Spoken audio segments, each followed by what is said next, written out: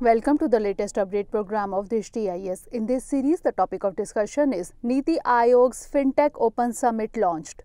Union Minister Ashwini Vaishnav has launched the 3-week-long Fintech Open Summit of NITI Aayog through virtual medium. This summit is being organized to showcase the importance of Fintech industry.